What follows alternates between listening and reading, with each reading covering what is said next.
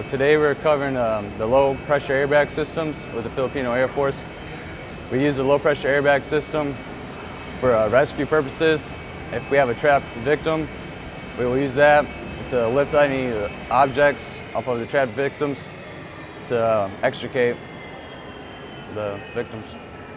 Our low pressure airbag systems, they're normally bigger than high pressure airbags, so we can have more working room.